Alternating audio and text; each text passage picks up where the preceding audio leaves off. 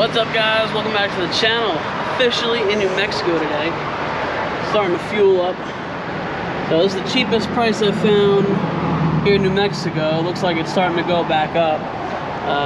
The fill-up before this, we paid $2.29 a gallon. So that was really nice. But I have a feeling from here on up it's going to start going up in price. We're literally in like the middle of nowhere right now. It's all industrial. I don't know where we are, but we're going to get fueling up here. And then we're gonna make our way, I think we're gonna stay at Cracker Barrel tonight, but we have it's a harvest host, but it's a campground. And for 20 bucks, they'll let you hook up. You could dump, fill your fresh water and stuff like that.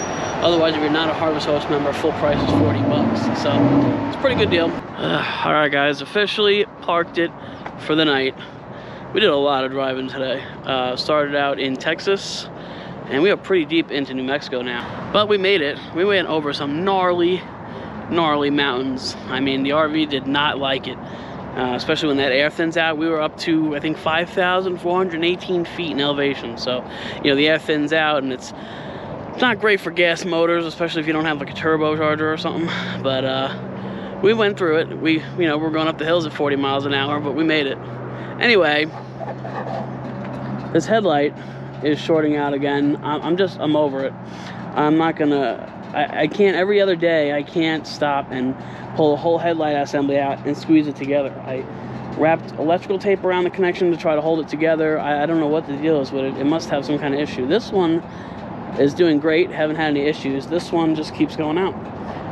So tomorrow in the morning, because I'm just way too tired to do it now, I'm gonna pop both halogen bulbs back in. I already sent a message to the manager, the marketing manager I think he is, over at this headlight company's, because they sponsored our YouTube channel with these headlights, and they're just, I don't know, hopefully they can send us out a new set. If not, I'm just gonna throw these out and put the halogens back in until I can get a good set of LED headlights, because I like how bright they are. It's really nice that they're that bright, especially out here in the West Coast, because going through those mountains and stuff, it gets super dark, but I can't deal with that every day going in and out and having to putz around with that. It's super annoying. Good morning, guys.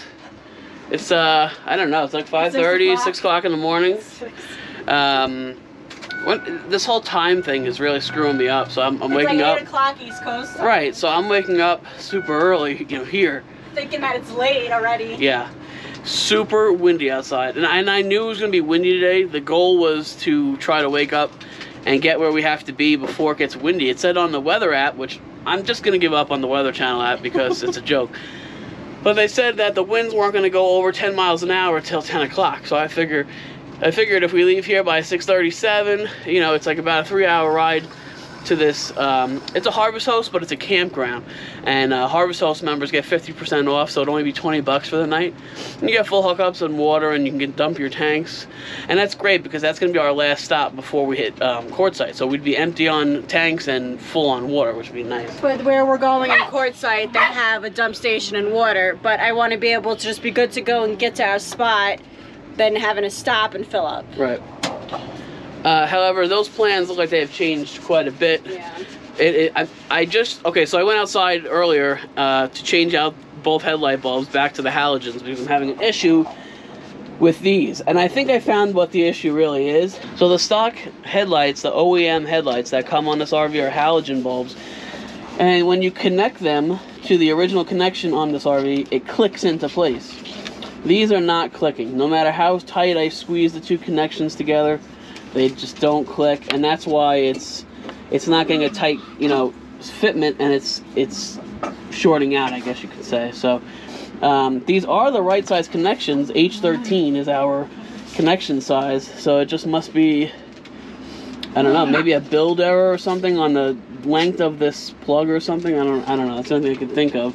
I looked at the connections in here. You guys probably can't see it too well, but everything looks clean on both ends, on my RV's end and on this end. So it's got to be a length issue or something like that. I'm gonna try these in the car because the car uses H13 too. I'm gonna see if it'll click in. At least I'll be able to get to use these. I did get in touch with the manager who takes care of us and sent us out these originally. And he always responds really quick. He has great customer service. Yeah, he responded back in like 30 minutes. So I reached out to him. He's going to send us out another set. he also wanted me to make a video showing him and his technical people over there what is going on. And I already made that video separate, but that's definitely what's going on. It's just not clicking in right, so I don't know.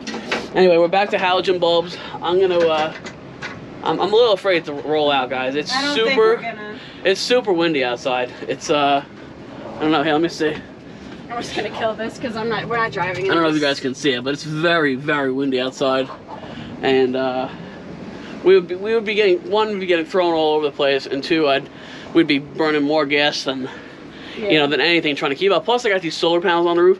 I'm not trying to play any games with them. I don't need them ripping off or whatever. And we're in high elevation, so we go into high elevation. I don't want it, but with it being this windy and then being high in elevation, I don't want to do that. That's not fun. Yeah. We're gonna hang out here for a bit, guys. Sam's gonna make me breakfast. Yeah, right. I'm going back to bed. Alright, I'll catch up with you guys in a bit. Alright, guys. We just got back from Walmart, spent way more money than normal. I think New Mexico is expensive to shop in, even at Walmart. But we got enough to hold us over for quartzite for a while, so the weather died down a lot. It rained for a little bit, but the wind really slowed down. I'd say it's probably 5 miles an hour or less, so I'm gonna take the opportunity and try to get on the road and get to this campground for today. We'll see how it goes. If it gets bad again, we'll just have to pull over. But if anything, we'll just check in tomorrow like was originally planned. Right, so we'll see you guys hopefully when we get to the campground. Alright guys, we made it. Officially parked at this Harvest Host / campground that we're gonna be staying at for the night. One of the most quirky, different kind of campgrounds I've ever stayed at. Look at that cactus. Holy crap. It's so weird seeing these things. You see these things on TV and in videos, and you see them in person, and you're like... I love it here. I like it. So apparently they bought these old school trailers, and they're going to rehab them, and then you're going to be able to, I guess, rent them, and you can stay in them. Mm. So that'll be pretty cool. It's like an old school... It's not an Airstream. We're able to view one of them, not the Airstream, so I'll show you guys. They also have chickens here. Are they in there now? They do free eggs every morning, but it's cold out, so they don't. No chickens? No. Okay. So during the warmer weather, they have chickens that free roam around here, and you can just take some of the eggs. They give them away for free, and you'll see them. They just hang around the property and walk around. It's pretty cool. Do you see them? No, they're not over there. They're probably walking around somewhere. But this is the other one they're gonna rehab. Check this thing out. Look at the ceiling on this thing. It's crazy. It's not open, is it? Oh, it is open. Kind of, sort of. I don't know if we're... Oh, she said that? Yeah. Oh. I just poke my head in. She said they're pretty rough. I think that one's gonna need a lot of work, guys. I don't know if you can see in there, but the whole roof is totally falling in. That one's gonna need some serious love. Let me get out of here. Oh God, okay. This is one of the other buses that they rehabbed this one already. No, they kept it. Everything is oh, everything's original in it? Okay, but it's built out. Oh, there's one of the chickens. The Zeppelin, a 1957 GMC tour bus. Very cool. And inside is all built out. They got a bed in the back and everything. We can go in this one? Yeah. Alright, if the door will open.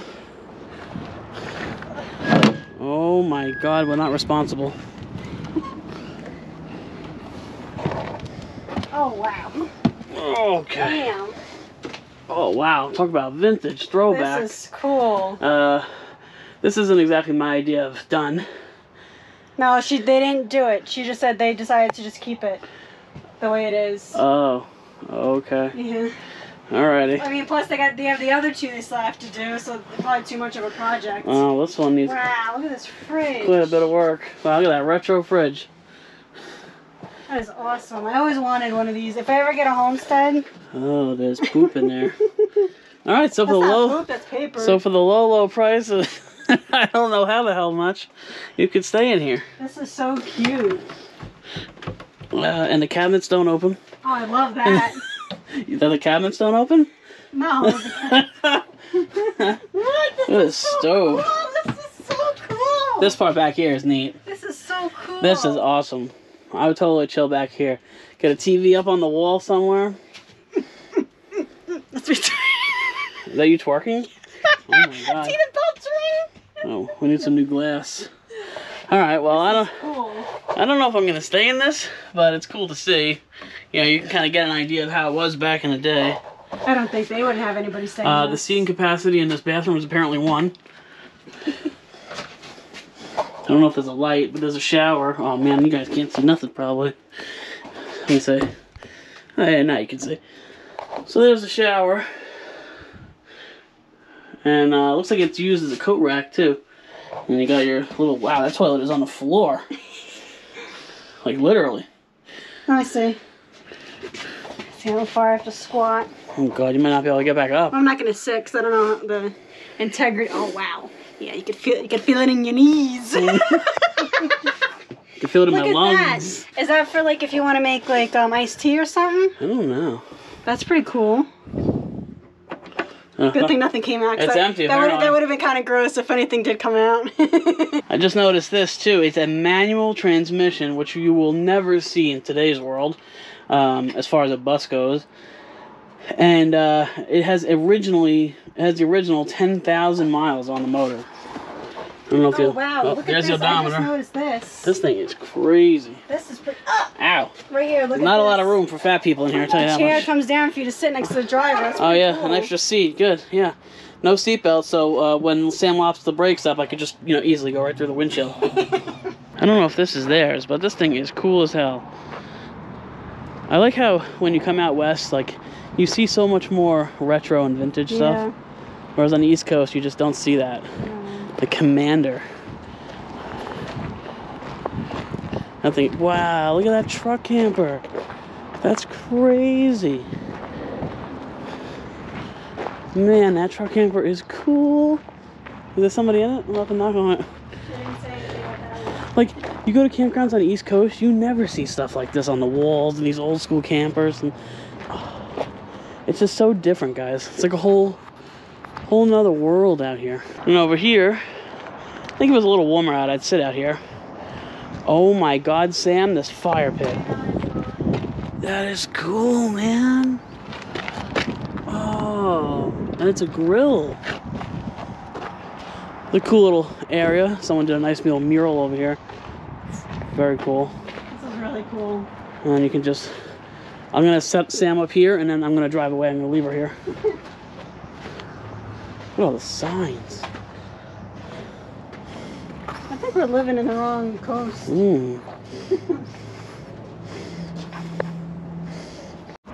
So this is also a motel. So if you don't have your own place, your own RV, you can stay here and enjoy it. And in one of their little fancy rooms. And they also have a pool. It's not filled right now. I'm guessing because it's wintertime and it's freezing. I don't want to go too close to there because they're playing music that's copyrighted. And then YouTube will flag it. This thing is crazy looking. I bet you it gets good gallons per mile because look how aerodynamic it is. Damn.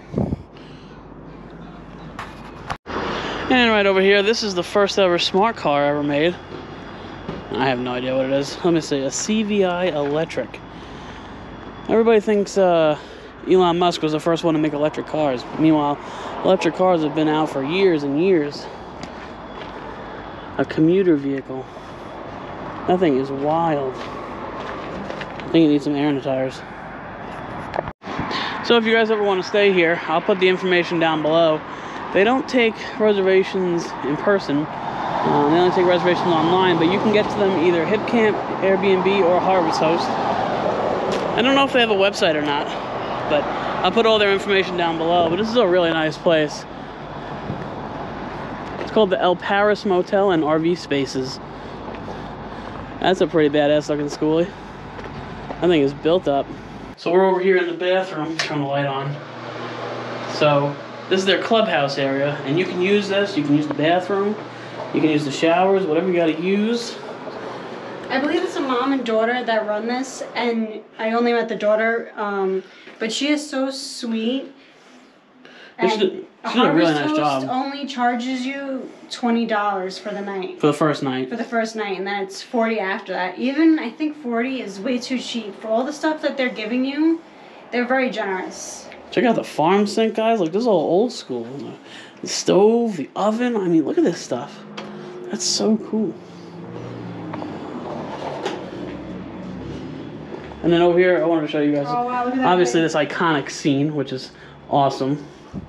And someone painted in front where the burger shack is. She painted it pink and... Where's my picture? Yeah. Look at this scene, guys. This is something straight out of, like I was telling Sam, the TV looks older. The TV looks like it's from, like, the 50s or the 40s, like how it has that round look to it. But this scene right here with these chairs and the table and everything, it looks like a scene straight out of that 70s show. I love it. It's great. Another room. Kill the switch in that one. I love how they just kept everything so, like, original. Yeah. They did a really good job here. And over here in this room, I see laundry. The laundry in here, guys, is free.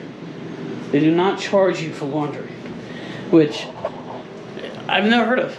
You know, everywhere else charges you for laundry. I feel bad only giving her $20. Yeah, I think we're gonna up it. So is there a light in here? It's very dark. Oh, look at that light. All right. Yeah, so ice, laundry, all free. Definitely one of the more unique campgrounds we stayed at. Yeah, I really like this place. All right, so we're gonna go. This made the horrible mountains worth it. The mountains were rough. They drank a lot of gas. I'd say we went from Florida to Charlotte, North Carolina, then back down, and we took 20 over, and then we dropped down to I-10. Texas and New Mexico was tough. I gotta say, we're probably around $800 in fuel. So, you know, we still got a little while to go. Still got about 3 hours.